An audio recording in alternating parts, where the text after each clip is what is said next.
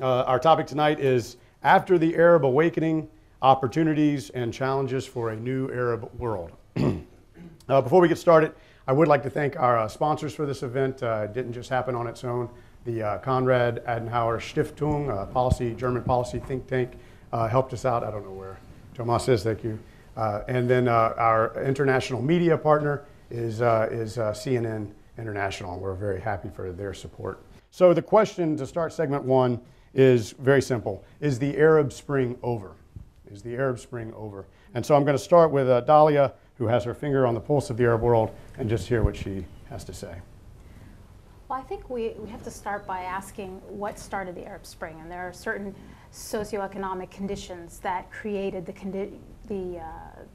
ground for what happened in Tunisia, what happened in Egypt. Those conditions have not changed. The other thing that has happened is that people's fear has essentially evaporated. So when you have conditions and the lack of fear, you would expect these revolts to continue. The other thing we have to keep in mind is that no one predicted these things. They are not following linear models. They're quantum in nature. So we don't know what's going to happen next. What we do know is that the conditions that created them are still present in many places. Okay, that's great. Shadi, would you like to jump in? Yeah, well, I think even the phrase Arab Spring is a bit of a misnomer now, because what does spring suggest? Spring suggests flowers, blossoming, forward momentum, and we have anything but that right now. And I remember I was actually in Tahrir Square when the announcement that Mubarak was stepping down. The whole crowd just kind of burst out in excitement. And I just remember the euphoria of waking up the day after. And it's really kind of sad to see how things have shifted. And I think, on my part, I think most of us here, we would have hoped that regimes would use less force, not more force, after what they saw in Egypt. But in fact, they are essentially, in many places, waging war against their own people. And we're seeing that in Libya, Syria, Bahrain, the list goes on. So this is very troubling to see. Leaders don't want to let go of power. And again, we see that in Yemen, where President Saleh, I think it's the third or fourth time where he's been very close to signing a deal, and it hasn't happened. So I think we have to kind of take a step back and try to understand where things have gone wrong and what the role of the international community should be, which is what I think we'll talk about later. That's a very important part of this as well. Okay, that's great. Abdel, let me ask this. Are you surprised by what we're seeing? Shadi just described how these leaders are holding on to power and using force against their own people. How do you react to that? Actually, yes, I'm absolutely surprised. It seems those autocratic regimes in the Arab world are learning their lessons, and they realize that they wouldn't let the authority goes easily.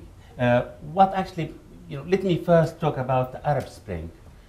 It is not our actually terminology to say Arab Spring. We said it is, Arab Revolution. It seems, it is the terminology was chosen by the West, by the Western media.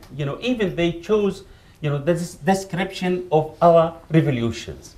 We have noticed, I'm worried also about the Western intervention in particular. Western intervention is really making me extremely scared about, not only about the revolution, but also about our future as Arabs in this region. When I say Western revolution, Western intervention, if you notice, the West intervened twice on the Arab world by military means, twice, for regime changes. They intervened twice to change regimes in the Arab world. Once in Iraq, and the second time is taking place now in Libya. Is it coincidence that these two countries are oil-producing countries? Please think about it. If I could just jump in, where's your evidence that oil was the main motivation for the Libya intervention? Why we don't have intervention in Yemen, for example? Why we don't have intervention in Syria?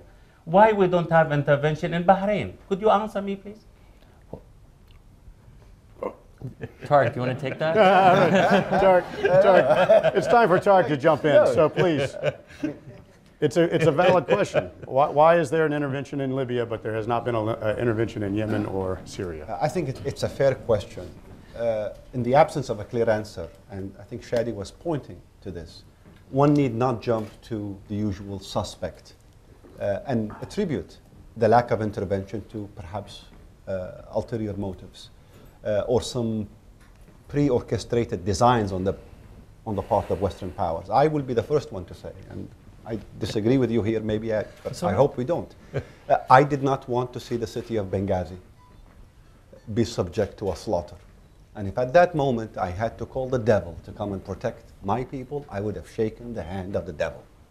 And quite frankly, I don't find it neither useful or even plausible that one will have to somehow justify this by appealing to some notion of Arab nationalism or Islamic solidarity or any convention in the world of international politics to justify the call by the people of Benghazi, at least on that 11th hour, for some measure of protection. And I'll end here with where we started off earlier by saying, if 1952, the coup of Abdel Nasser signaled the beginning of the military involvement in Arab political life, then the last coup took place about 20 years later. This process of revolutionary change, involvement of the military, uprooting traditional political establishments, lasted with us for about 20 plus years. The Arab Spring, as we know it today, has the potential of creating dynamics that will stay with us for a while and maybe a long time to come. This is to say that no country is necessarily immune, but no country will also follow the same footsteps of other countries in how change will take place. What fascinates me as an analyst, as an observer, as a political scientist, are the change in the parameters of the problem.